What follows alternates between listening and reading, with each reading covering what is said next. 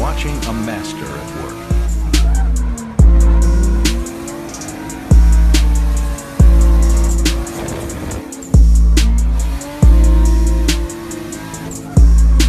Alright, so I just got back from Denver.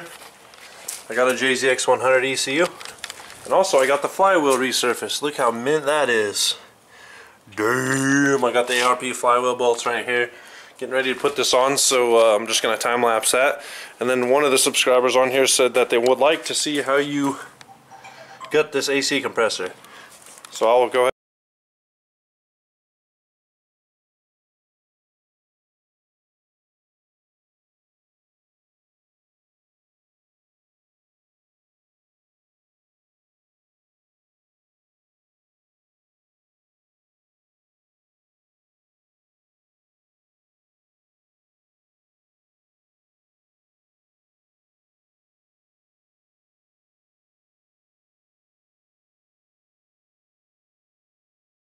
Okay, so if you're ever doing a 110, a JZX110 to a JZX100, you may have to mess with the wiring.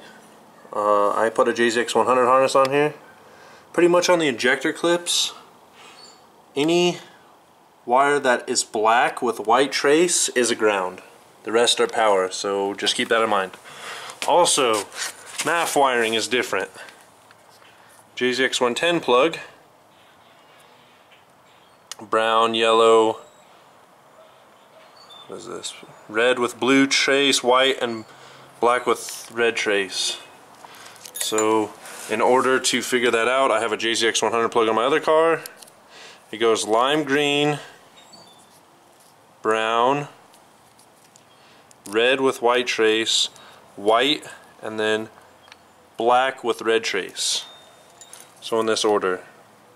So you can pause the video here. You need to figure out, this is one JZX110 MAF wiring from left to right, and I just matched them up with the JZX100 MAF wiring left to right. So you can pause the video if you need to. Lime green, brown, red with white trace, green with black trace, and black with red trace. So some of the wires are the same colors on the other ones. Also, I did the flywheel like I showed you. This coolant pipe is bent. I have to bend that back somehow. Also, if you're doing JZX100 throttle body on 110 engine, you need the top two bolts. You have to buy some, as you can see, because they're like freaking 1,000,000 feet long.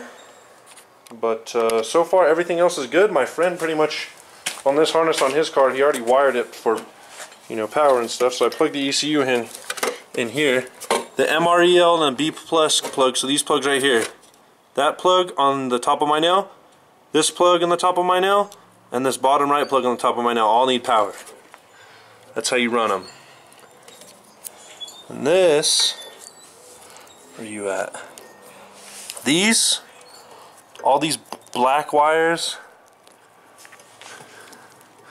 are injectors. Those need power. Or injectors are fuel or igniter chip.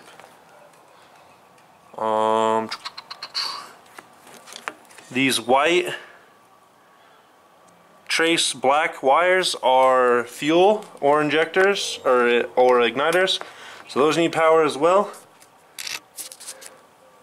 It's a blue plug on the factory JZX100 harness, and the factory 240 plug also needs a ground.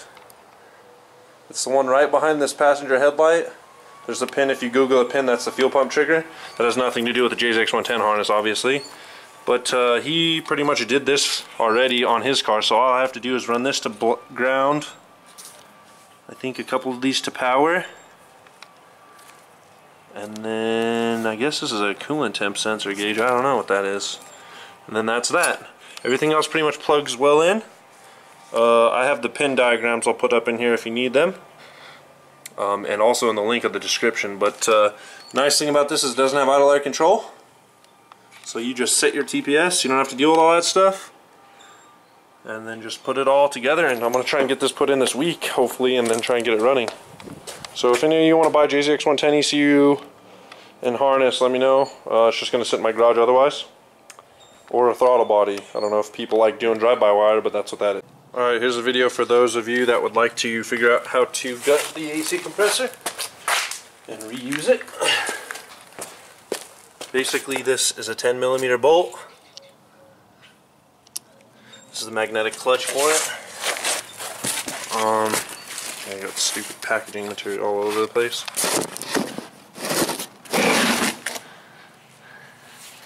So what you want to do, let's see here. Take all this shit off real quick.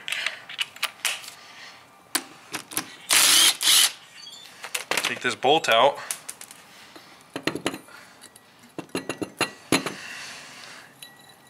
Then you have to get an Allen wrench. So I just have my generic Allens metric. You'll have to take those off after. But you may have to use a 3-prong puller. I didn't have to on my last one, but this one I might have to.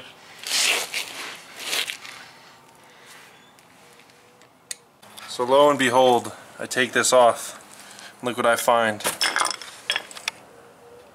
Even wasps and bees like JZs, bud. Look at the little guy in there, he's like, yeah, JZ. I fucking love JZs. Okay, so David came over and we got Snowgate out here in Colorado, so I got my ghetto light set up and this little shitty heater. But I got the clutch tool at O'Reilly for JZ parts. Imagine that. I thought everyone said JZ parts, you can't get them. So I bought some sandpaper. I'm going to scuff up these pucks on this clutch and then put it on the freshly machined flywheel. Put the ARP flywheel bolts on, everything, Loctite them. Gonna clean this shit show garage up after everything gets nice, but can't do that right now. So we're gonna do that.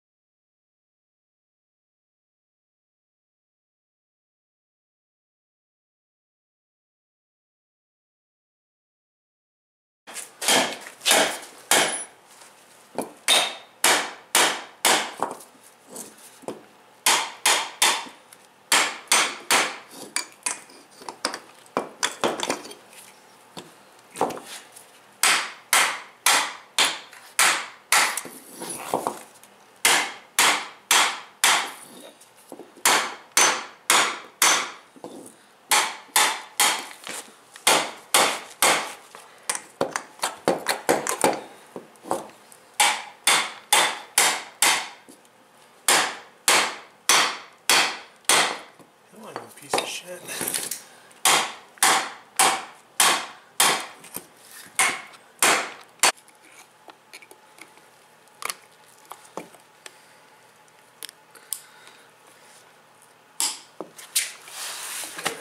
Snap in fucking place.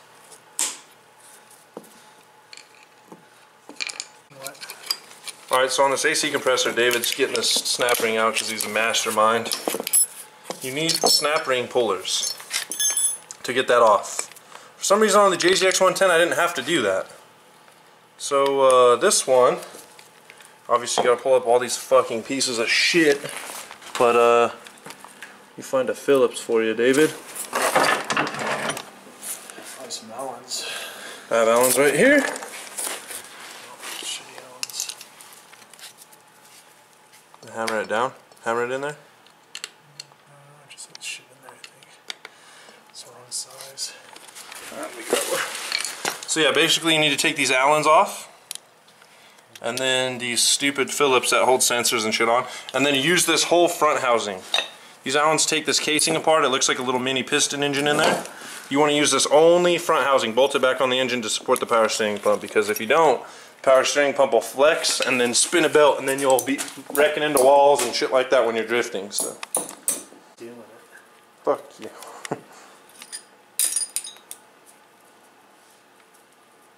Yeah, so you just take these Allen bolts out of here, and this breaks the casing apart, and then like I said, you use that bracket to put back on.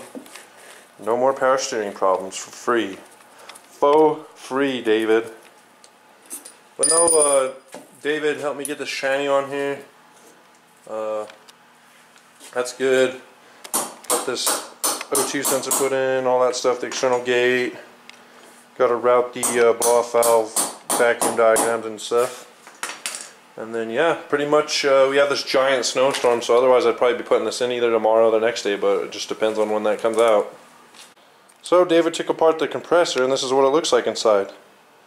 All these little pistons. They barely move at all. With penises on them. Just kidding, that's gay. I'm not gay. Yeah, look at. So the AC compressor rotates from the pulley. It rotates clockwise and the ship is counterclockwise. It's weird. So just pushes those and pressurizes the Freon in there. It's weird because Nissan one's fucking stroke. And then look at that. Aluminum. It's actually a what would you call a prototype engine called the Duke engine that works like this, but yeah, someone took an AC compressor apart and they're like, oh, look at that. Made it bigger and put an engine in it. Yeah, but that's that. You can turn one of these into an engine. Yeah. All you have to do is machine. Put plugs above the top. Yeah, all you have to do is machine like a thing. And then intake exhaust port, and there you go. Yeah, or you could put two of them together. Then just figure out how to freaking you just squirt fuel in. Put that and transfer the combustion to output, so we can. Yeah, that's what happens. I did that last time.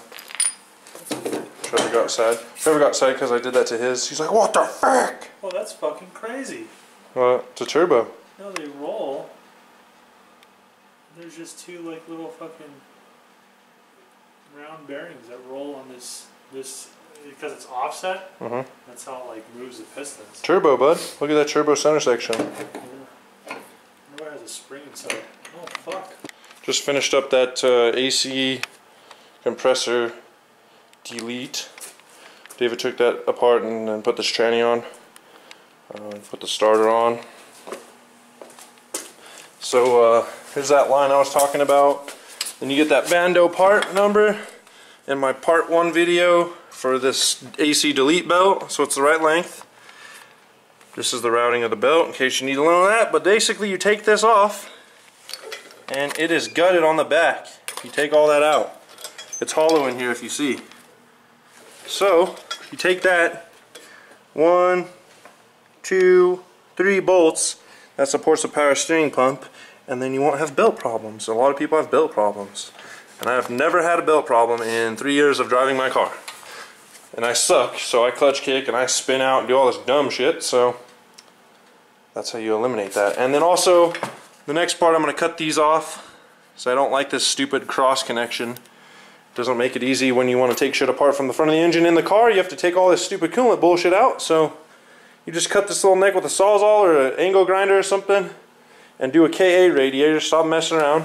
Luckily they sent me this hose on here so I don't have to be an idiot like I did with my last one and put a giant truck hose on there that doesn't fit. But yeah, that's pretty much that. I'm going to call the dude that gave me this harness and try and figure out the connections on that, but that'll be in part 3, all this extra stuff. Hopefully this snow will go away so I can put this in.